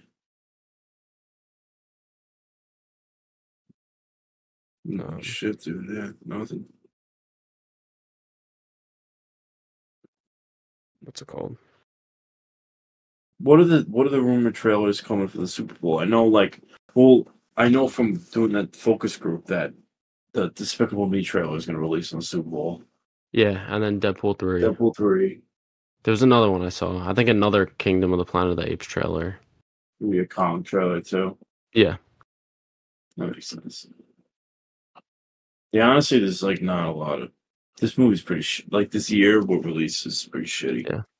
But whatever, man. Like Whatever. what even is like going to be the best picture? Like what's like the favorite I right don't now? know, dude. Honestly, I don't know because if you think about it, like, would I have? I mean, I guess I might have been able to predict Poor Like Things. you would have said you would have, but yeah, but like you would have at least had an idea. Like right, Oppenheimer. That's probably gonna get picked. You know what I Yeah, mean? maybe even Dune Part 2 might have a shot, honestly. Yeah. But that's like the only one I could think of. Megalopolis, maybe. Yeah, if that releases this year, yeah, Yeah. maybe. I'm looking at like this. Yeah, the Rebel Moon Part 2. Yeah, for sure. Yeah, let me look. I'm curious. Let's see. Let's see. Man, there's not a lot to it. Mm, Let me see. Alex Garland's Civil War. Maybe Challengers. The one with Zendaya. You That really, seems that's like like a best picture, really. maybe the Bike Riders because that got delayed to this year. Yeah. Yeah, Cra- it's really weak this year, dude. Like I feel like Craven. none of these are like Terrifier 3. Maybe Gladiator 2, low key. Yeah. Well, Gladiator won Best Picture, the original. Yeah, it's I don't know if possible. you knew that, but I didn't know. But what is They Follows? It follow? Is it It Follows? It's a sequel, yeah. right. But also, I don't think that might be in 2025. Honestly, Joker 2 might have a shot. Yeah, and that's true. Joker 2. I don't think Nosferatu. Magazine Dreams isn't coming out anymore. Yeah, I'm sure it will at some point, but Nah, yeah, just maybe like not. I mean, it's not gonna get nominated anymore, probably. yeah. Even if it, you know. All right. Mickey 17, maybe. No, that just got indefinitely delayed. So, Never mind. Rip. Well, anyways, yeah, let's move on to yeah, Dune. Talk about Dune. Dune a little bit. You recommended it last week, Yeah. so you wanna? Um. I don't know if you could give a synopsis. It's kind of a bit hard to follow, but So I want to hear what you got to say. it basically follows this. Like, I don't want to say boy, but this character named Paul Atreides, and he's the son of this house, the head of this house, or was it Arrakis, yeah. House Arrakis, and they're part of this universe. No. I'm sorry. House What? Atreides. House Atreides. I'm sorry. This is what like it's very like I know it seems like I didn't watch the movie, but it's just Matt, back me up. It's very complicated. No, it's confusing. It's definitely confusing. You have to like lock in, and there is a lot of names. Like Arrakis is the desert planet. Yeah, Or, like it's or no Arrakis is the planet they go to. yeah, It is a desert planet, but Yeah, they live It's on just, this yeah, planet called. there was a lot of times during the movie I had to rewind like a couple All minutes right, just yeah. to like. Let me try to give my Nah, synopsis then. I want to see if I can get like I want Okay. to. All right, let's start over. So there's this guy Paul from House Atreides. He's the son of the ruler. The ruler, and it basically it follows him and the emperor, which is like the leader of I guess the galaxy, says that they need them to go to this desert planet called Arrakis because this group of people are interfering with the spice harvest. So, but to backtrack a little bit, spice is basically this It's this thing. It's resource. this resource that they harvest that when it I don't it lets people fly, right? It's something to do with the ships. Like it allows Um, them to fly. That's what they said. It's like without it, it's impossible to yeah, space it's travel. like it's the way It's I like a see it, drug. It's like a it's a fuel source for like pilots. the people that are coming in to take it, like the House Atreides and the Harkonnens, who are like the evil people. Yeah. They're using it as a fuel source and as a way to power their ships and travel through space and whatnot. But the Fremen who live in the desert where the spice naturally is, they're kind of like the local people. They They're use it for indigenous to the more, planet. yeah, they use it for like, I think like Religious, not religious, religious. Yeah. hallucinogenic things. Because like all the people, what are they called? The Fremen, Furman. the Fremen. All the Furman have blue eyes because of their exposure to the spice. Like it turns their eyes blue because they Yeah. just, But anyway, so they go to this planet, and when they get there, Paul starts having dreams. Well, he was having dreams before then, technically, right? Hmm.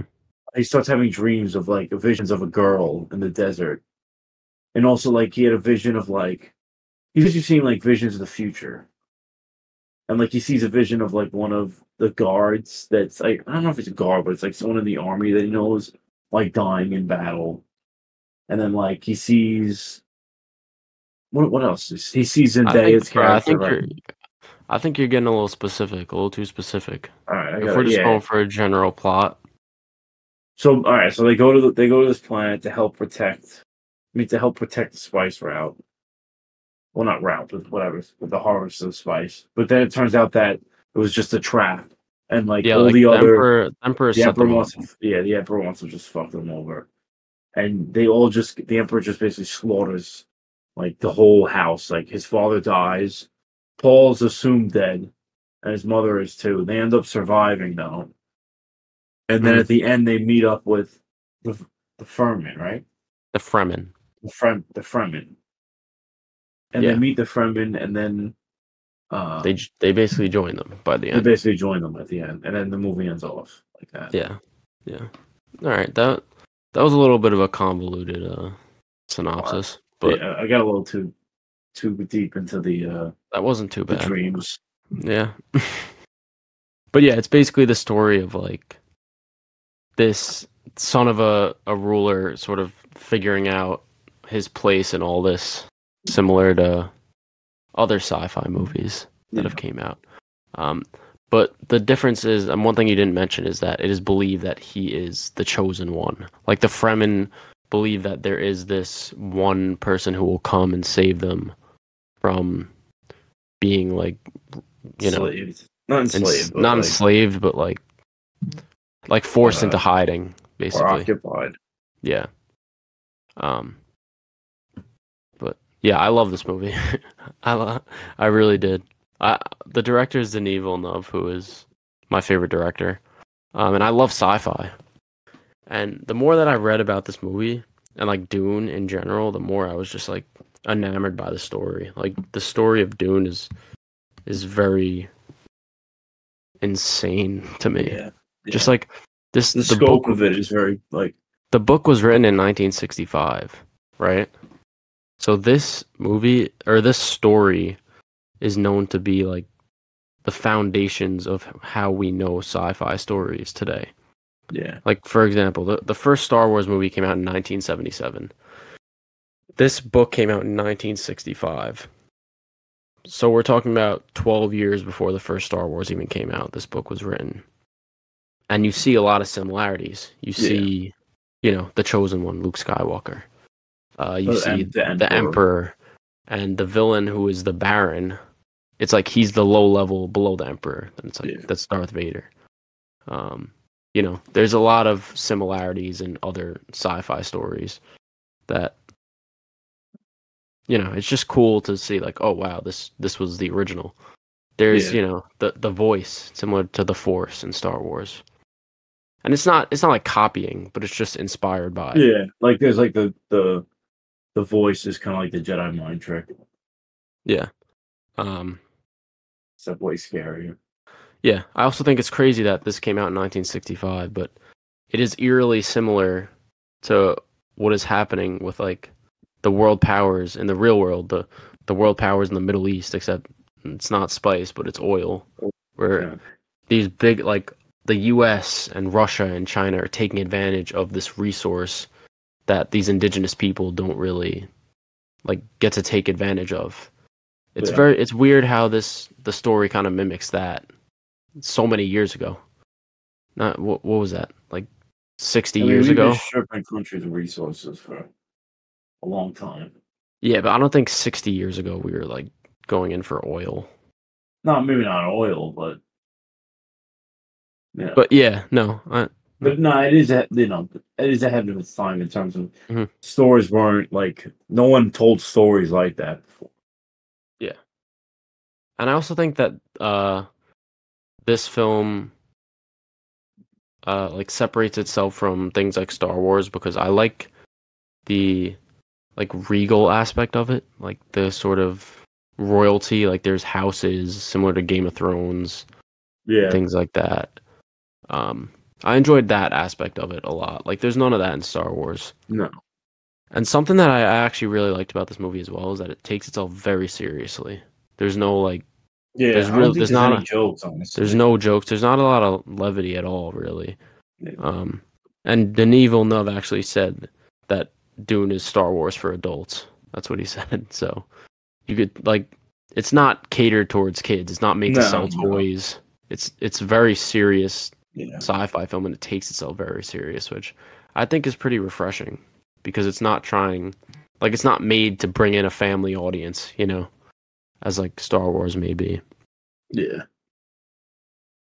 But That's fair.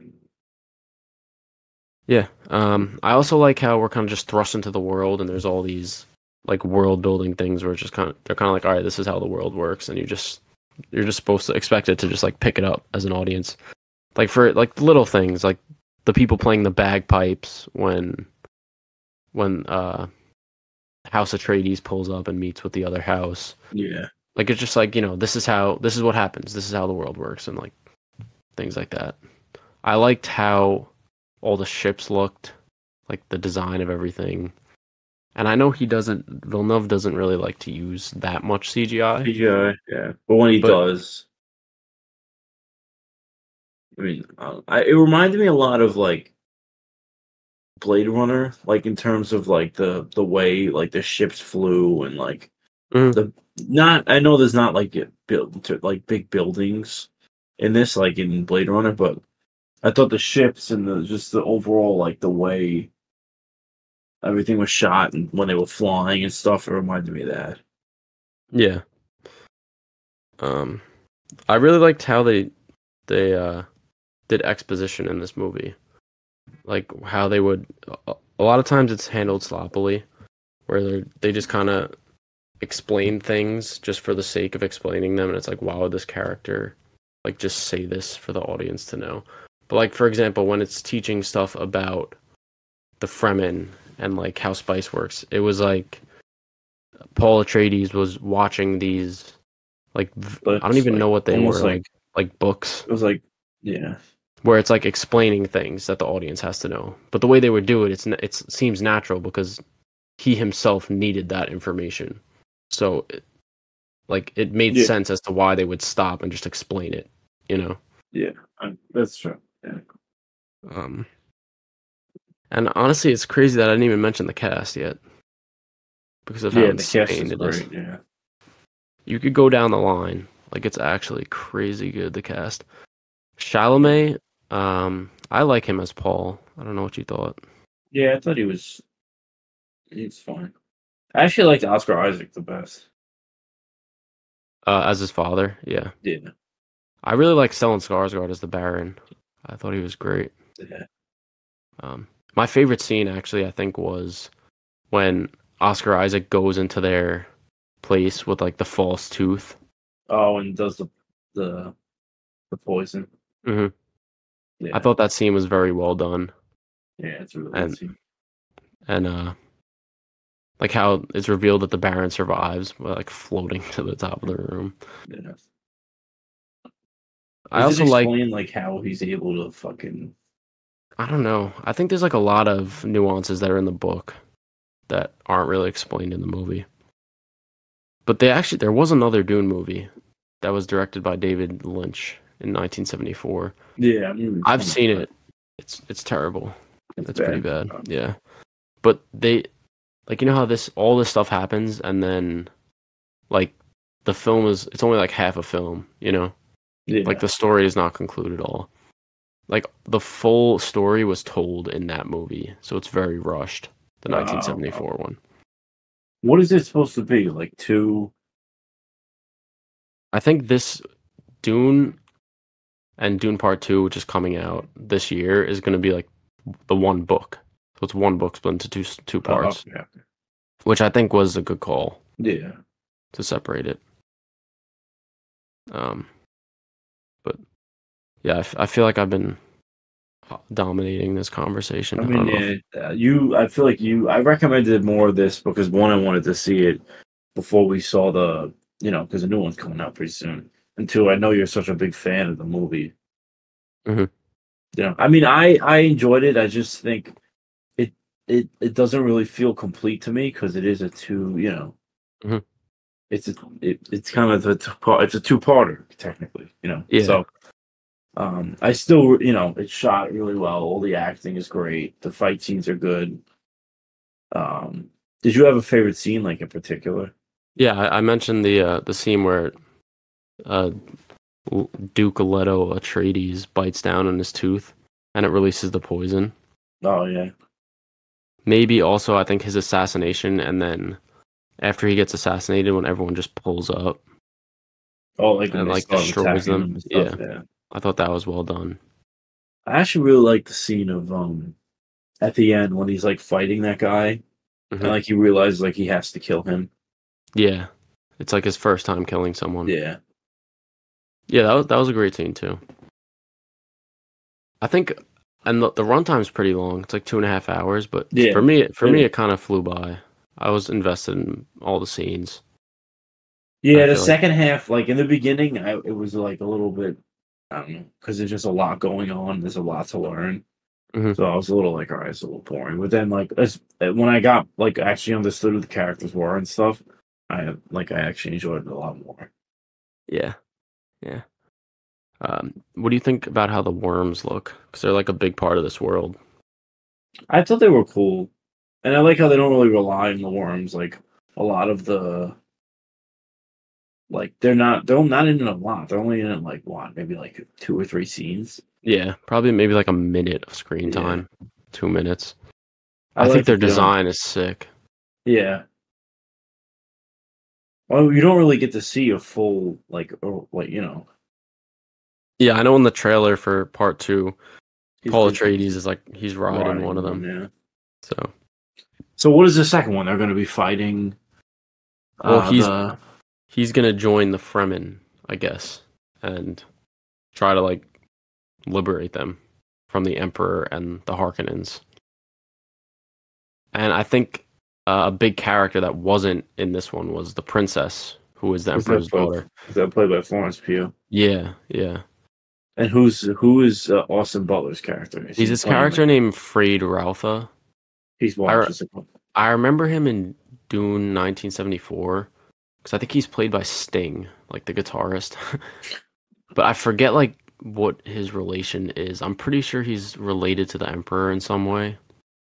Who's going to be played by Christopher Walken in the sequel? Pretty great casting, in my opinion. Oh yeah, that's like the clip of him and he says your father was a weak man. Yeah. Um, but yeah, I guess he's gonna like help to liberate them, destroy the emperor, Yeah. whatever, whatnot. I've heard like some people online saying that it's kind of like a white savior story because it's like, oh, there's this white guy coming in to free all these indigenous people. I don't really agree with that. I mean, they could have. I don't know. They could have cast like I don't know. Like Paul Atreides doesn't have to be a white character. Like that's not a defining feature. Hmm. You know what I mean? Like Yeah, and I also feel that like it's like if anything, he's kind of realizing like the Fremen are right. yeah. This spice is No, he's should be rebelling used. against yeah. Yeah, he's rebelling against this this these white rulers, if Yeah. anything. Like the So I don't. establishment. Yeah, I don't disagree. I don't agree with that take. I don't think that's a I honestly popular never take, heard that but take before. I'm not gonna lie. I've seen it, especially when the movie came out. I remember a lot of people saying that. It's also this was a COVID movie. Also, I don't know if you remember. Was It it went really? straight. I didn't It know that. went straight to HBO Max when it released. Did it do well? Well, it went to theaters and Max, and I think it did pretty well. It did well enough for them to greenlight a sequel. It's kind of weird because like Yeah. Villeneuve like made half a film before like the second one was even greenlit, so he had that much faith in it. Yeah. Didn't he But I say he think wants to do a third one though? yeah, because I think there's another book called like Dune Messiah or something. What is that So about? I'm not sure. I didn't really look into it, but and yeah, now that I'm trying to get myself to start reading more. Maybe I'll pick up Dune the book and give it a read. Yeah, you See should. how I like it. But let But me yeah. think. If What did you rate it? I gave it a 4.5 star, 9 out of 10. There's so much that I liked about it, like everything from the the technical aspects, like the score, the shot Yeah. composition, the cinematography, all the way to the performances and the story itself. I just Yeah. the sci-fi elements of it. No, I mean I It, can't argue, yeah. it's I don't know. I just really liked it. The only thing that's holding it back is the fact that it isn't a complete story. And I Yeah. think maybe once Dune Part 2 comes out and like looking back, when we look at like the two as a whole, I might bump it up because I think it is like a perfect sci-fi film. It just like doesn't feel complete, Yeah. So No, yeah. I ended up giving it a 4 out of 5 or an 8 out of 10. And again, it's just because it doesn't feel complete. But other than that, really enjoyed the movie. Like great acting, great story. A little bit confusing in the beginning, but once you kind of understand like the whole like premise and the spice and everything like that, like the movie gets really good. mhm. um, yeah, I also like how like invested and passionate everyone seems to be. Like all of Yeah, these actors came in and were like, we want to work with this director to make this movie, and he seems very passionate about it as well. yeah, it's a pretty Um, popular book. I feel like that's yeah, Hans Zimmer did the score, which by the I thought the yeah. score He was does the great. Pirates of the Caribbean score too, right? Yeah, he's one of the best working. Yeah. He was gonna score Tenet for Christopher Nolan, but he turned that down to do this. So Oh, that's like really? I another didn't thing know where that. it's like just another behind the scene thing where I'm like, Yeah. damn, like the people really wanted to make this, and I think it Yeah. shows. Even in the sequel, all these they upgraded the cast even more than it already was. Florence Yeah, Pugh, they Austin got Florence Butler, Pugh and Austin Butler. and Lea Seydoux is in it as well. I think I don't know if you know her, but Yeah. um, yeah, I really like how into it everyone is. It seems like a very genuine film. It doesn't seem like it was made for Yeah, any other purpose besides being a good film and telling a good story, I agree. which is rare these days. So, yeah, and then I guess I could just say my favorite character was I like Paul Atreides the best. I think his character is explored the most, and he seems very complex of a character where he has like the regal side from his mom, I mean from his dad, who's a ruler, and then Like the the more mythical mystical side side from his from his mom, mom. and him sort of finding his balance because he's gonna have to rule, but he's also gonna he's also like learning how to connect with this other side from his mother. Yeah. So yeah. Oh, yeah, I really enjoyed it. Yeah, I was gonna say, what's your favorite character? Or Uh, who? I actually like, I mean, besides Paul, but I actually really liked Oscar Isaac's character, like his dad. Although we Hmm. didn't get, a lot of time with him because he gets paralyzed like halfway through. Not even, yeah, halfway through the movie, and then, you know. But I actually really enjoyed his character from when he was there. Hmm. All right. Yeah, I'm glad you recommended that. I was going to at some point if you didn't. So, Yeah. but all right. Yeah. Yeah, I think that pretty much wraps things up. Yeah. I don't know if we got any questions for the Q&A. Did you We've even been real. post it? I feel like we No, didn't. I did. I did. I guess people are running out of questions for us, bro. I gotta We're start gonna have posting my story again. yeah. Um, but all right, yeah. So no Q&A today. Damn. We'll get questions again at some Yeah. point. We'll One day. shove it in people's Yeah. faces a little bit more. But I guess we'll move on to the movie recommendation from me. I'm gonna recommend a movie from 1997, a foreign film, and it is the film Funny Games, directed by Michael Haneke. I think that's how you pronounce his name. I don't want to really say much about the film. All I'll say is that it has to do with a home invasion. Yeah, I was gonna say, I th isn't it like an Italian home invasion and like it just follows them? I think But yeah, there's like a twist to it, right? I'm just gonna say just go in blind, and make sure you watch the 1997 version because there's also an English remake from 2007. Is it bad? Um, I'm assuming I it's don't know. bad. I think it's pretty good because the same dude directed it. But yeah, I'll say just go in blind. But also, but yeah, it's not Italian. It's German. I'm pretty sure. Wow. But yeah. Also, it was recently my birthday, and a buddy of mine got me the Criterion Blu-ray of this. So I'm excited to revisit it because it is one that I've rated 5 stars after I watched it the first time, but I don't really remember it like that well. Damn, So was that good? yeah, it was. I remember I was like, damn. I was like, wow, when I walked out. So yeah. So next episode we'll do funny games. Let me just look at the release schedule really quick for the next 2 weekends. Hold on. So next week there's that movie Miller's Girl. Is The one that with Jenna Ortega, where she's like with the professor, played by Martin Freeman. I don't know. If we see that, maybe we'll talk about it. Okay, no, yeah. all right. The week after is actually good. Argyle and Imaginary. All right, Imaginary actually seems great.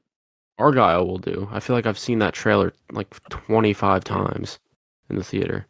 It's so obvious that the cat is actually Argyle. Word? You're calling that now? Yeah. All right. It's All right, we'll just like do. We'll plan for so Argyle and Funny like who Games. else is gonna be like talking about Agent Argyle like I feel like uh it might be like a cameo from someone. Like The Rock will just show up and be like, "Yeah, I'm Argyle" or something. he's actually in it, The Rock. No, he's not. Is he? Yeah.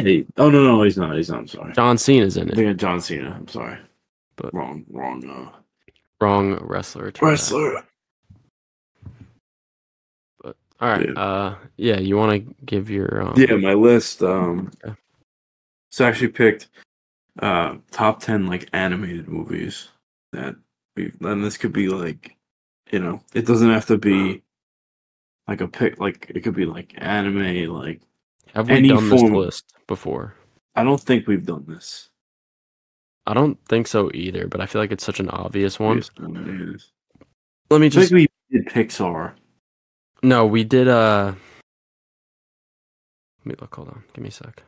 Before we top 10 No, we've done like top 10s that had animated movies in them. Yeah, but I don't But we think we've never. actually done a top 10 animated movies. Yeah. All right. Yeah, that's a good pick. I'm hyped for that. So Yeah, I think I know my yeah. number one already. Save it. Yeah. All right. Well, that about wraps things up. Thanks everyone for listening. Yeah. Thanks for tuning in. Please give us a follow if you liked our podcast. Show it to your friends so we can build a bigger fan base here. Quit our jobs and just do this full time. Yeah. All right. So we will see you guys in 2 weeks. Go watch Argyle and Funny Games, and then come back. Yeah. So Peace. goodbye and good night.